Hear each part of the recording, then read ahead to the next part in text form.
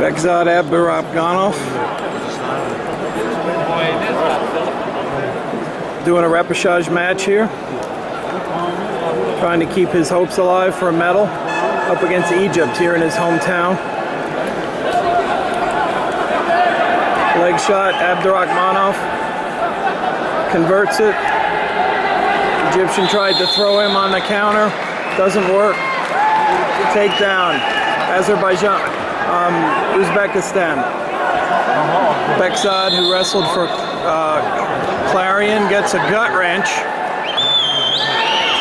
Gosh, looked like he almost got a touch fall on that one.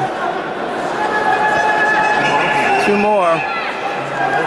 more. He's getting tilts left and right here.